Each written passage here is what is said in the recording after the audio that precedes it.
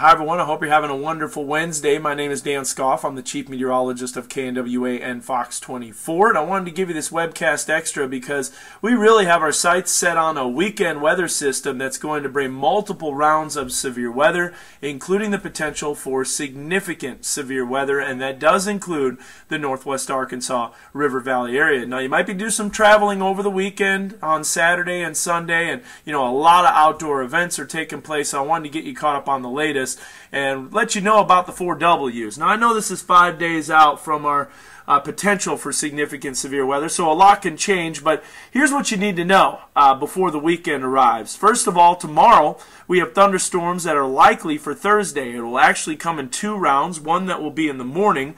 Thunderstorms are going to develop in eastern sections of the Panhandle and western Oklahoma later on this evening on this Wednesday, and overnight tonight those will try to make a run for northwest Arkansas, and around sunrise tomorrow morning we could see a few isolated storms around the area. That will clear out briefly, only to lead to another round of storms during the midday hours, especially early afternoon. Now, on Saturday, intense Oklahoma storms are likely, including the potential for tornadoes. It could be a tornado outbreak in the Oklahoma City area. If storms do arrive in northwest Arkansas on Saturday, it will be late in the evening, well after sundown. Now, on Sunday, that's going to be the potential and the main focus for significant severe weather for the northwest Arkansas River Valley area, and the timing on that will be late afternoon into the evening on Sunday. So where is this going to hit? Well, first of all, this is going to be a widespread multiple severe weather day event, and the reason for that, as you'll see, we've got a ski jump negatively tilted jet stream coming in. When those move in, that usually leads to bad consequences as far as the weather is concerned. And storms on Saturday should remain off to the west of northwest Arkansas. However, over the weekend we will have high to even extreme instability. The entire area will be under a risk on Sunday for severe weather.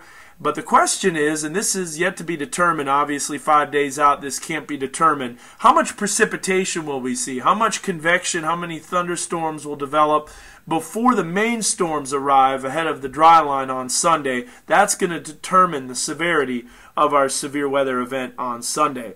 So first of all, later on this afternoon into the evening, storms are going to develop in eastern Texas Panhandle and Oklahoma Panhandle, as well as western and central Oklahoma in that yellow shaded area.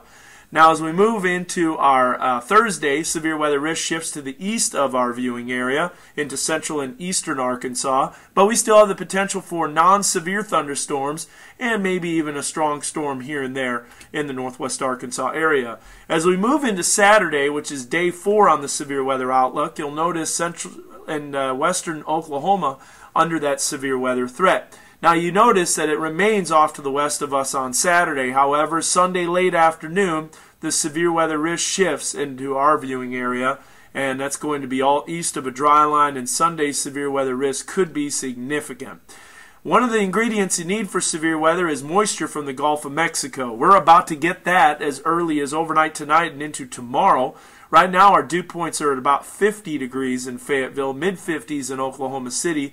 On the future track, you'll notice that moisture is starting to surge up from the Gulf of Mexico thanks to a stout southerly wind. That's going to continue to blow throughout the night. Notice as we move into our Thursday afternoon, dew points hit the mid-60s. Remember I told you about that chance of rain? Well, that's going to lead to thunderstorm activity on our Thursday afternoon. Finally, the system starts to push off to the east, and you'll notice that the moisture clears out, but not the entire weekend. It actually makes a rapid return back to the north over the weekend on Saturday into Oklahoma, and on Sunday moving into our area.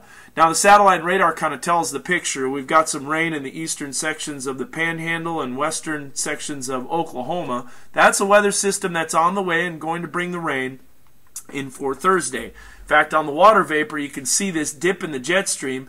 It's a rather impressive jet stream, and that low is starting to work its way eastward. That low pressure system that you see over the 4 corners of the United States will work its way eastward and bring us the rain as we move into Thursday. But we're focused on a real active and ominous jet stream pattern in the central and eastern sections of the Pacific Ocean. This is going to lead to the potential for a multiple-day severe weather event. And believe it or not, we do look that far out. And the computer models have kind of been hinting at this. what you're noticing here is a look at the jet stream. So essentially the jet stream travels along just as you see, and as we move along in time, you'll notice that this jet stream will start taking a big dip on the western coast of the United States. This right here is the makings of a negatively tilted trough, and you will see by Sunday evening, which will be the potential for severe weather around here, this jet stream takes in a tremendous dip and then races back to the northeast. Well, this is what you call a ski jump jet stream.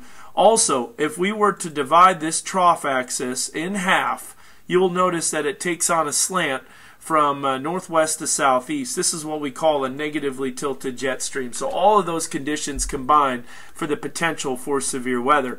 And as far as the rainfall is concerned, well, here it is. Overnight tonight, storms develop in Oklahoma and work their way eastward.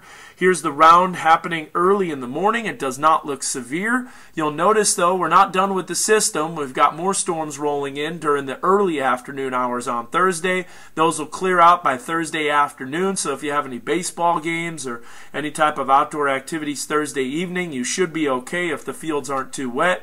And then you'll notice that rain moving out. Everything remains high and dry throughout Friday and into Saturday, but changes will be moving in on Sunday. And of course, we will continue to refine the forecast.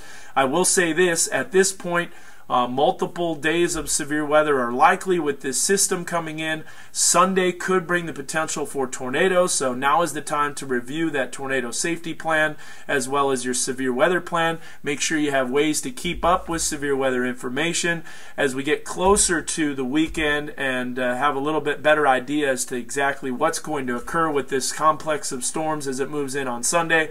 We'll give you the ways that you can keep up with the latest with severe weather no matter where you are, which I'm sure a lot of you might be at church on Sunday evening, or maybe you're just outdoors and enjoying a beautiful day, which could turn a little bit volatile during the afternoon and evening. So we're watching it closely here in the Weather Center.